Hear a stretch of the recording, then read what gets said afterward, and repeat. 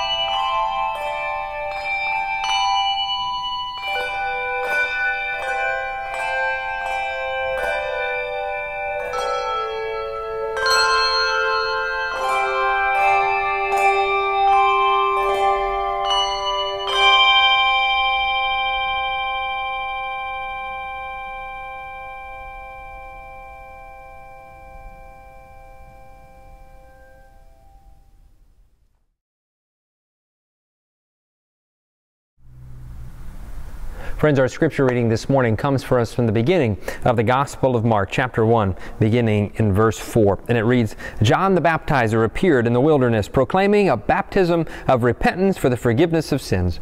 And people from the whole Judean countryside and all the people of Jerusalem were going out to him, and were baptized by him in the river Jordan, confessing their sins. Now John was clothed with camel's hair, with a leather belt around his waist, and he ate locusts and wild honey. He proclaimed, The one who is more powerful than I is coming after me. I am not worthy to stoop down and untie the thong of his sandals. I have baptized you with water, but he will baptize you with the Holy Spirit. In those days, Jesus, from the Nazareth of Galilee, was baptized by John in the Jordan.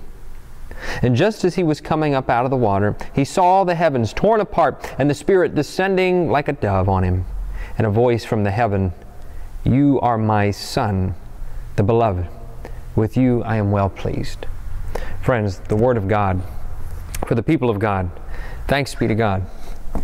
Now, I'm going to shoot you straight. This was my sermon. Sermon writing days for me on good weeks is Tuesdays. And this is what you got. It's a good sermon, I think. But Wednesday happened in our country, and I'm a planner. You know, I like to plan things out. I like to follow patterns and know that I have things taken care of. But did I mention Wednesday happened? I went back through and I read this, and I've really been struggling with this week. I'm being completely honest. Because I take seriously what I write and what I do and how I research and how I approach the Word of God and what I present to you each week. And I went back and I read this and I said, not the sermon for this week. This isn't the one. I think it's good. And maybe in year B, 3 years from now, I'll get to use it again. And so I'm going to do something that I don't do because I am a planner and go off script for a moment. And I brought some props to help me through this. Thanks be to God. I know you're sitting there probably thinking, doesn't he pre-record these things? Yeah, you do. And it's Thursday. It's a day after that thing that happened on Wednesday, and I'm still processing it. Frustrated about a great many things, and I'm sure that you're very frustrated too about a great many things that went on this week. And it's tough to grapple with, but this just so happens to be the Sunday that Christians all over the world recognize and celebrate, the Sunday of the baptism of our Lord. And it's a day that if we were here in person, we would all be gathered here in our sanctuary, and it's one of my favorite Sundays because we would gather in and I would bring the baptismal font to the front and we would do a service of a remembrance of our baptism.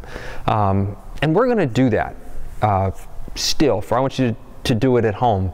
And so if you're watching this sermon and you haven't already, or you didn't know to do it, go ahead and hit pause here real quick. Go get yourself a cup of water. I'll explain later. But if we were in here in person, we would do a remembrance of our baptism service, which is not to be rebaptized, but to remember that we are baptized and what it means. And it's to call other people, if you're not baptized, into that same family. In the same way that the scripture we read this morning said that all of the Judean countryside and all from Jerusalem went to the River Jordan to be baptized, we do that. It's a call. It's an altar call. But it's also a call for us as Christians to reaffirm what it means to be baptized. It's a touch point, if you will. And we always do it, or try to do it, at the beginning of every year when you're making your resolutions, right? To give you the touch point of your baptism as a signal for how it is we're supposed to live in this life as water-washed, Spirit-born children of God. It's a touch point. And that's what I really want to talk about today. Touch points.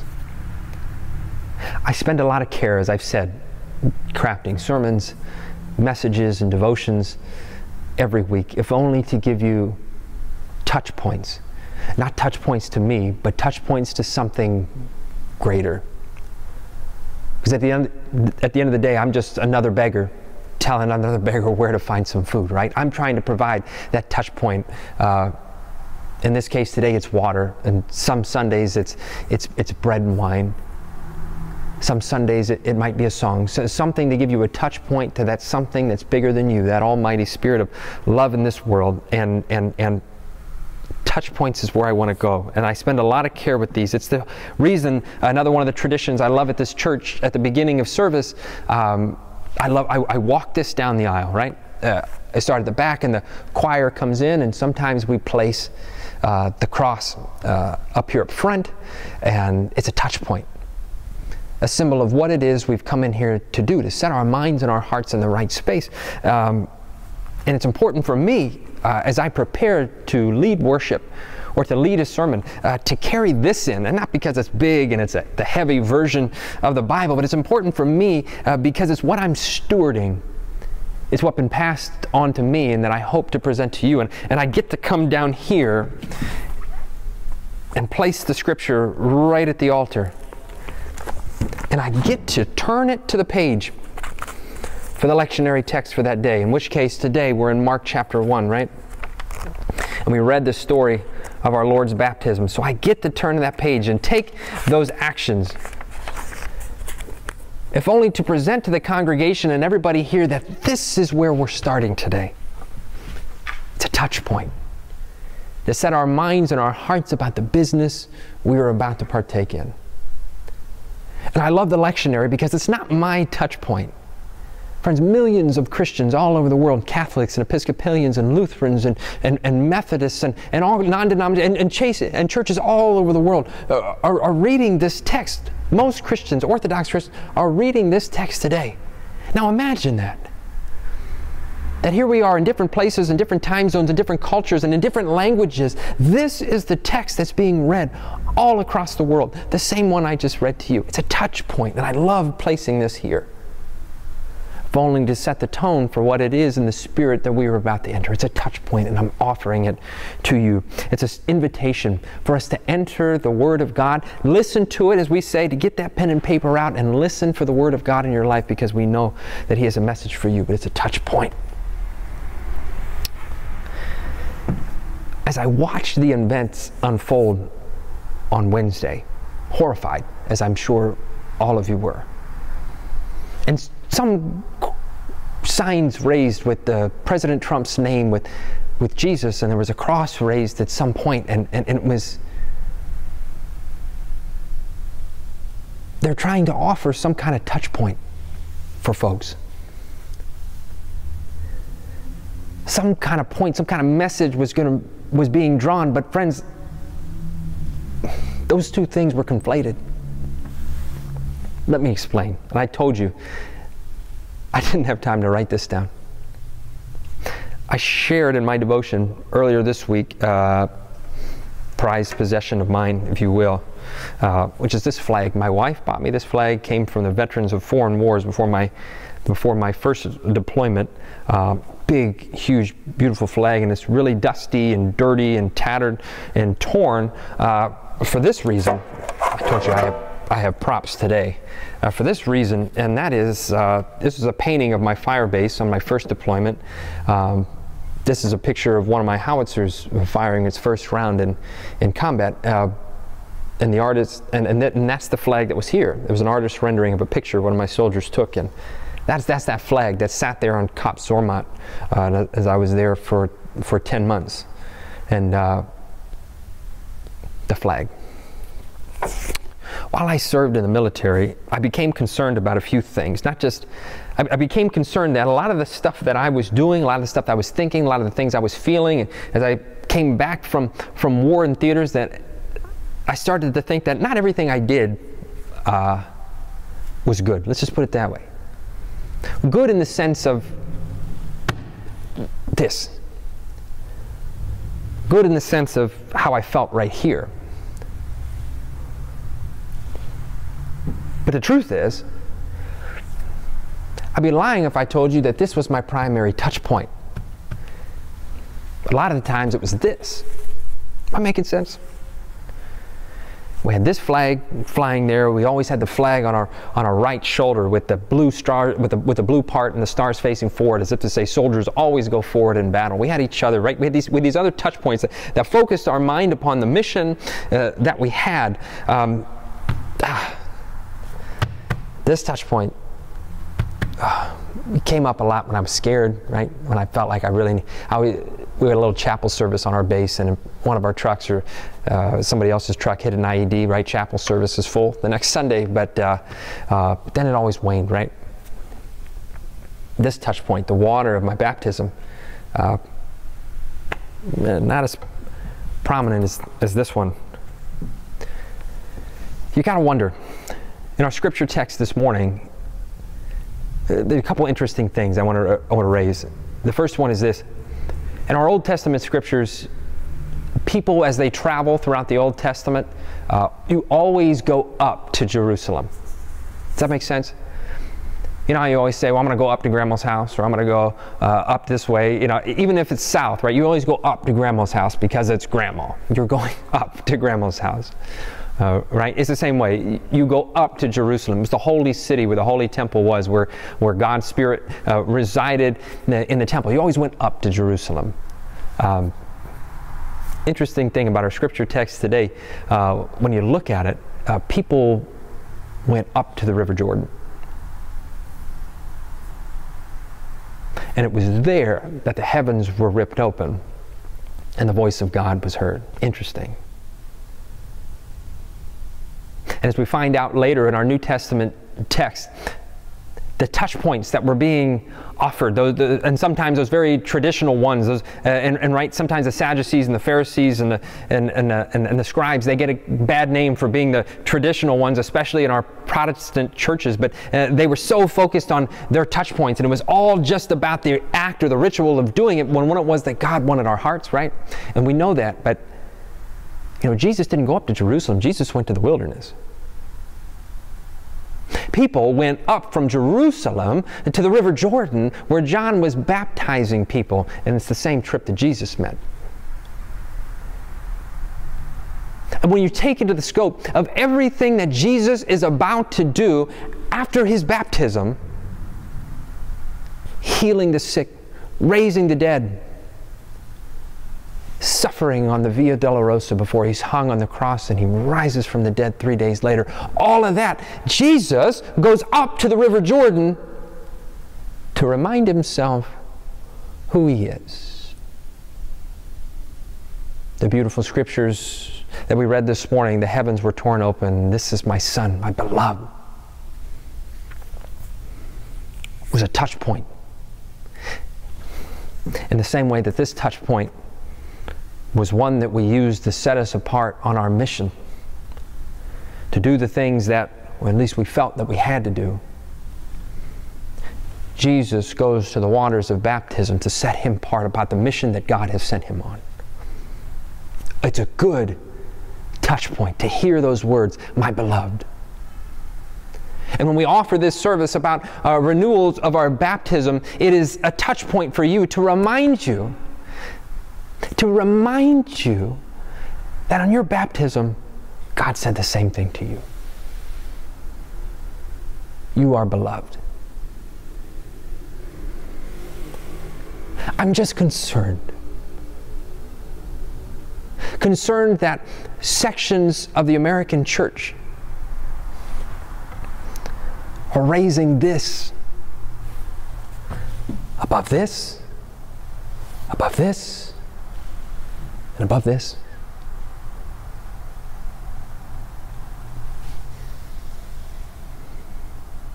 We've conflated patriotism with our calling, who we truly are. To live into the beautiful belovedness that is our baptism is what it means to be human. As Genesis chapter 1 reads, that God's Spirit hovered over the waters in the vastness of the deep, and it is from the water that God brought life. This is important. Don't get me wrong. It is a part of our civic duty.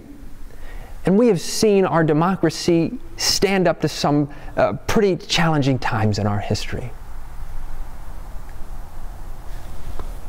I've also seen this right here stand up to more. The waters of our baptism are a touch point. And sometimes you got to wonder, and I know, I love this church. I love the traditions that we have. As I described to you, I love the windows and the touch points that we offer in here. This to focus us on the person that is Jesus Christ and His Spirit in the world and how we are to live. And we see that Jesus needed that same touch point before He went. And I love these traditions, but sometimes I wonder, right, this should be enough. This should be enough for me. And I know it's hard to say in a year where we haven't been in here to worship, but maybe 2 or 3 times and outside, and it's been a hard year to say that, we know that we need more, to gather more and to be in more. But you know what? Sometimes this is enough to sustain me. It was enough to sustain Jesus. And I just kind of want to close with this point. And I don't know where your heart's at with what happened Wednesday and that kind of stuff. And all I'm offering to you is don't get it twisted. While we have our civic responsibilities and our civic duties, and we love this country very much. I don't care if you voted for President Trump or you voted for Joe Biden or whoever else that you voted for. Folks on either side love this country very much. But don't get it twisted. We may raise this symbol higher than the other flags we put on our flagpoles in our yards, but in here, don't raise it higher than this. Find time to hit these touch points in your life. If it's picking up your Bible every day, friends, we are in year B of our lectionary, and I'm challenging you. In 2021, read the book of Mark. It's the oldest gospel that we have. Let that be a constant touch point in your life. And if you're really motivated and you're out there like, yeah, and you're a straight A student and you read through the Gospel of Mark, it only takes 45 minutes to read through if you just did it. And so if you go through and do that right after this service and you finished it, do it again. Let the words of this gospel in 2021 rule your life. Let it be a touch point for everything you say and everything you do. Because this should be enough. God should be enough. I want to close with this. I used to run a small warming ministry out of a place called Church for All People on the south side of Columbus. And we used to gather up seminary students who were already up late studying and doing their homework, and me trying to do my Greek work and all this stuff. We were already staying up late. So we said, you know what? Why don't we go down? We could keep Church for All People open in the evening, when it gets real cold, and just let people come in and get them some soup. While we're studying, we can watch the place, make sure, folks are taken care of, and they can come in. So we did, and some students and some people got together. We kind of had a call schedule. It was really great. But one day I'm down there, and my wife Erin had joined me that evening, and we're down there. It's like 2 or 3 in the morning, and there's about 30 or 40 or so folks sleeping in the sanctuary. And for those of you who haven't been in a church where homeless people sleep in the sanctuary, welcome to the kind of church that I think Jesus would be proud of. And so we're sitting there, and folks are just kind of sleeping. And we weren't a homeless shelter, and to stay legal, we called it a Gethsemane prayer service. Little Bible joke in there for you, which we offered pillows and blankets and stuff for folks. But either way, about 30, 40 folks in there, and at one point, one of the gentlemen who had come in a little intoxicated, wasn't feeling very well, and he threw up on the carpet. And I watched my wife kind of quickly go over and minister to this man and take care of him and get him cleaned up and got him back to sleep. And we ended up getting him, to the hospital and taken care of. But I remember watching the spirit of my wife in that moment and was really moved. I was really moved looking at this sanctuary with bare walls and, none of this, these place like this, a holy old sanctuary. It's just a storefront with homeless people sleeping in it. And I just had this moment, this thought that said this should be enough. And I wondered if everything that we do within our lives, right, to offer touch points and stuff shouldn't this be enough? Shouldn't God's Spirit be enough? And so I remember I felt moved in this moment. I've never shared this with anybody, my wife or anybody, because I'm not very good at poetry, but I felt called to write, and I offered to. This was written a few years ago, and it's called "What If It Was Gone?" It says, "What if it was gone? What would you do? What would you think? No windows or colored glass, candles or cloth. What if it was gone? What if it was gone? No altar, no pews, no seats, no brick or mortar to keep it all in. What if it was gone? What if it was just you and me and a song and the Spirit? Would you stay? Would you pray for me or anyone else if it was just you and me and the Spirit? If it was all I had, I would be glad, praise God. For a song, praise God for you. Praise God for the Spirit. The morning breaks, the shadows flee. Pure love to me, to all, your mercies move. I know you, and your name is love. And that's enough.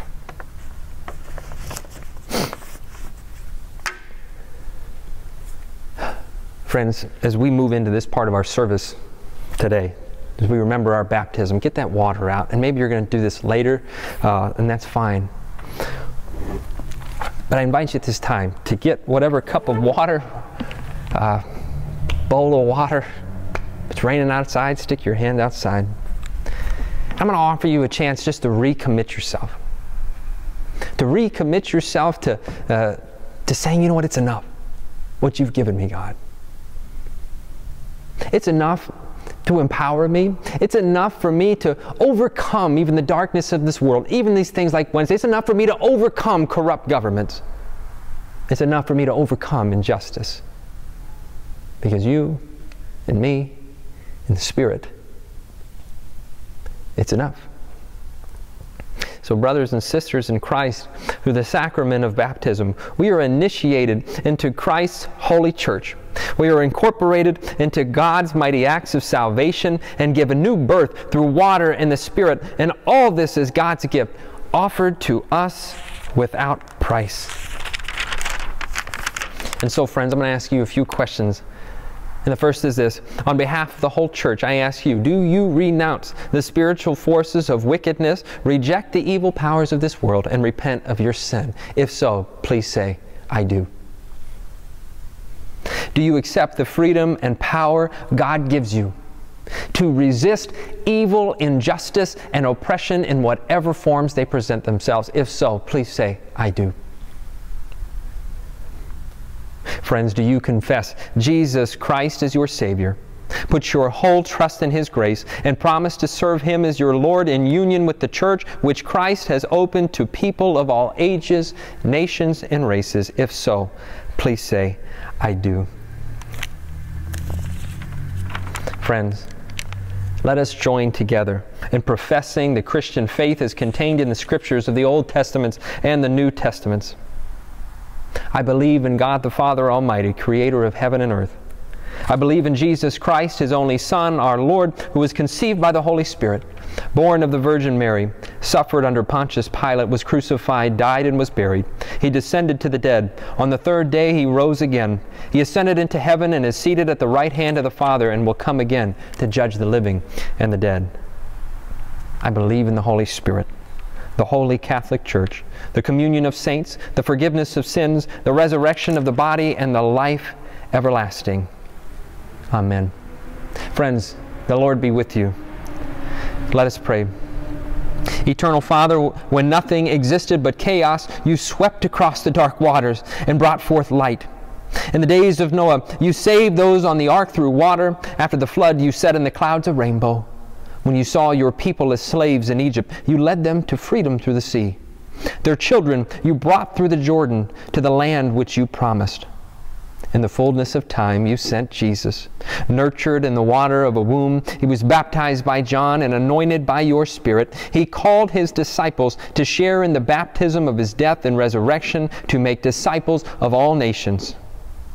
So pour out your Holy Spirit to bless this gift of water and those who receive it, to remind us that our sin is washed away, and that you clothe us in righteousness, and that you remain with us all throughout our lives, that in dying and being raised with Christ, we may share in your final victory. And it's really simple, friends. I'm just asking you at this time just to go ahead, take that water, and what I would do if you were here in the church, I would just take that water and I would place it right here on your forehead in the sign of the cross and say these words. Remember your baptism and be thankful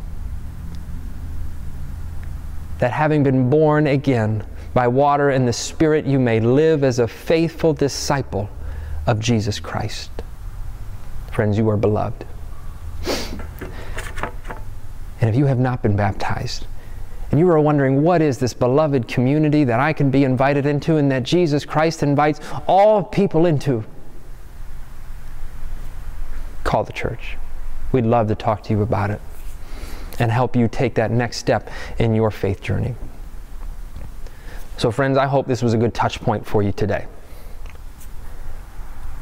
To let the touch point of your baptism and God's Spirit and the Word of God in your life be raised higher than anything else, so that we may live as the faithful disciples that Jesus Christ calls us to live. That despite what happens around us, we are water-washed and Spirit-born and blood-bought children of God. I love you, friends. Have a great week, and we will be back in church on the first Sunday of February, and join us for that service in person.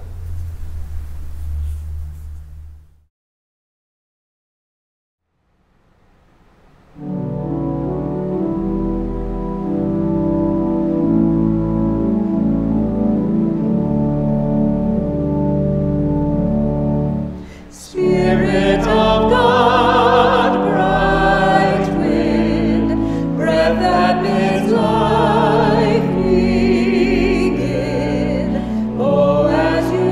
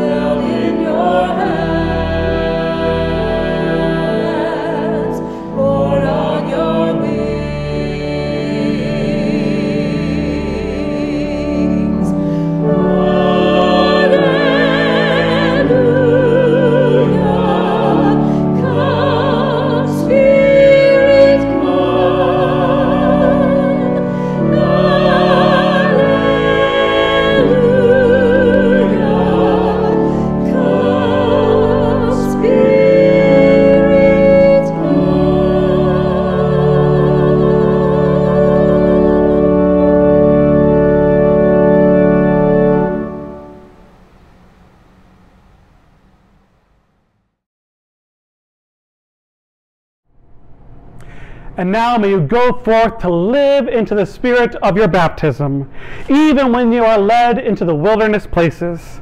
With repentance and trust, give yourselves to God, and with fasting and prayer, strengthen yourself against the ways that temper. And now, may God enfold you in tender and lasting love.